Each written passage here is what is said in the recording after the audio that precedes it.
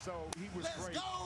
Since the day he was drafted by the Buffalo Bills, Ed Oliver has waited to come back to Houston.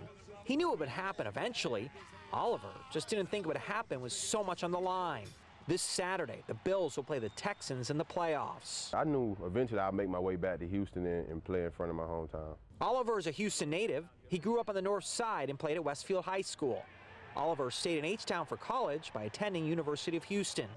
Oliver's homecoming isn't only exciting for him, his brother Marcus can't wait to see his little brother. Coming back to Houston, I mean, how can you, you can't even script that. That's like, I don't know, it's funny how God works sometimes, you know. Oliver says friends and family are coming from other parts of the country to see Ed play in his first playoff game. It's bittersweet because you want to see the Houston Texans move on, but I want to see the Bills move on. It's bittersweet for Marcus, too.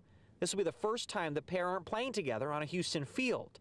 They both played at U of H. At the end of the day, I'm proud of them. A sense of pride Ed Oliver feels, which is why he can't wait to come home and show Houston how far he's come since he was drafted. If I don't make any big plays, I'll still be happy to go play in front of Houston. If I make 1,000 big plays, I'll still be happy. Either way it goes, we're going back to Houston, and the goal is to win.